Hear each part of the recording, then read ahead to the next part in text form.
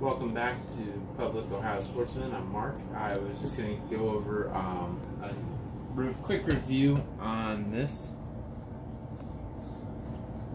It is Art Glow.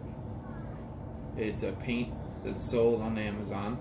My wife was generous enough to loan me this, and I'm going to go ahead and make sure this weapon's clear. It's already in a safe pointed direction. There's a wall and flowers there, but there's no magazine in it, as you can see. The gun has nothing in it. I will actually cock it, lock it.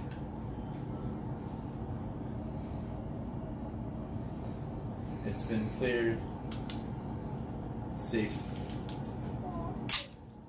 Slide release. Put the gun back down. Now we have a cleared, safe weapon that will still treat like it's a live weapon. I'm going to go ahead and put a couple dabs of paint along those white sights. Alright, so here we go.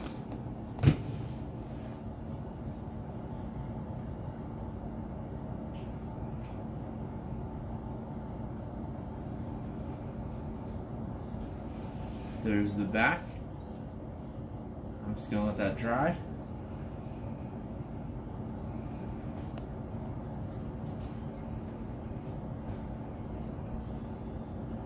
There's the front. I'm gonna let that dry as well. Whew. I'm gonna rinse that brush off, let this dry, and I will probably look around in the dark tonight with this in my bathroom or something, just to see if the glow actually does work, and then I'll get back on and let you know more about this.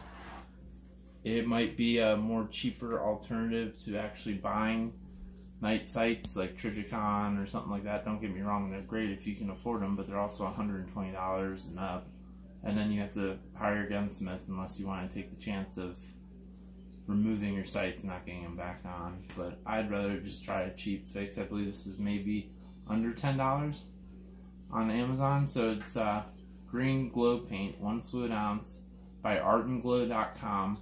Guides for tips. That's what it says. Art and Glow.